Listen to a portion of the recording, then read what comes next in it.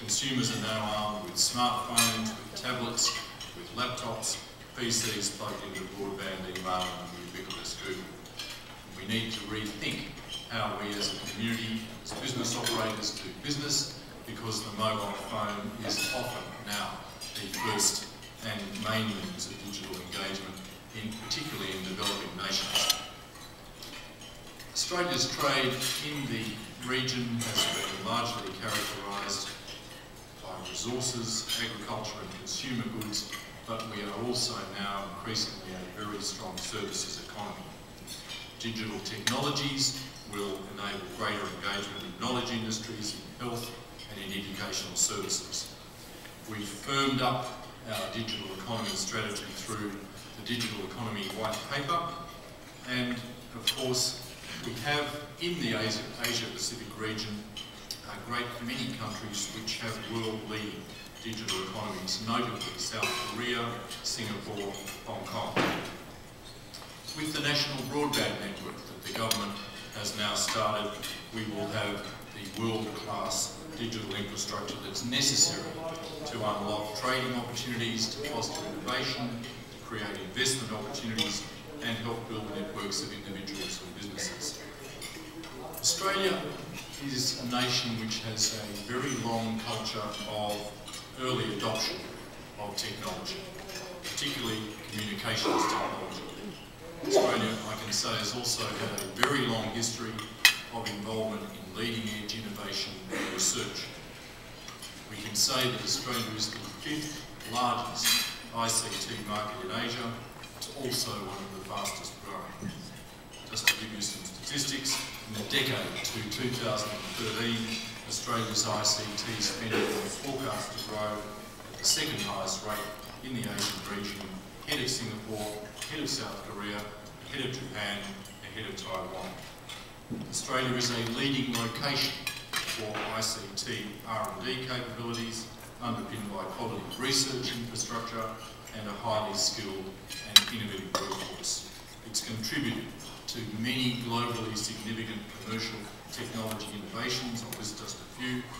Electronic funds point of sale, gigabit wireless, which is the world first transceiver integrated on a single chip that operates at 60 gigahertz on the CMOS process and will allow wireless transfer of audio and video at 10 times the current maximum wireless transfer rate and at 1/10 the cost. The mobile location centre, another world first, is capable of pinpointing a mobile subscriber's geographical location in real time to assist emergency services. We have international businesses like Canon and IBM, long innovating and collaborating with Australian research industry institutes, with many international organisations choosing to locate R&D facilities in Australia to deliver solutions to the region and to the world. I can give some examples. IBM's Global R&D Lab in Australia is a new to the company innovation centre which combines research and development in a single organisation. The Canon's information systems research facility in Australia is one of the largest R&D centres that the company has outside Japan. It's developing advanced technology solutions primarily in the digital imaging domain. Bell Labs is part of the innovation engine behind Alcatel-Lucent and has partnered with the University of Melbourne to establish the Centre for Energy Efficient Telecommunications, one of the largest research efforts on energy efficient telecommunications in the world. And I should mention Boeing, which has its largest R&D footprint outside the US in Australia. Australia also boasts world-class national ICT infrastructure that's critical for technology research, information networks including backhaul, and well-established research institutions like the Commonwealth Scientific and Industrial Research Organisation, CSIRO, and the National ICT Australian NICTA. Our new R&D tax incentive, I should mention, because it provides further incentive, including for foreign companies to undertake research in Australia. And the last point I'd mention, you'll hear more about it from those participating in the discussion later tonight, it's the Australia in the Asian Century Asian Century White Paper recently released by the federal government.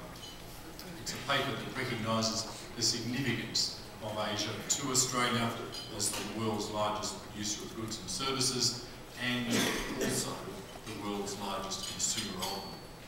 With growing economic ties to Asia, we have an opportunity to build stronger relationships across the region, including through closer educational, cultural and people-to-people links, and that's the message of this Australia in the Asian Century White Paper. I expect that these links with Asia will be deeper and broader over the years, and at the same time Australia will become more prosperous, more resilient, and as a nation will be more fully integrated with our region.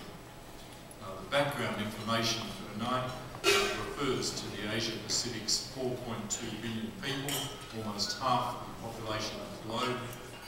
As we've heard from the speakers at the other G'day USA events that I've been at, hundreds of millions of those living in Asia will join the middle class in the next decade.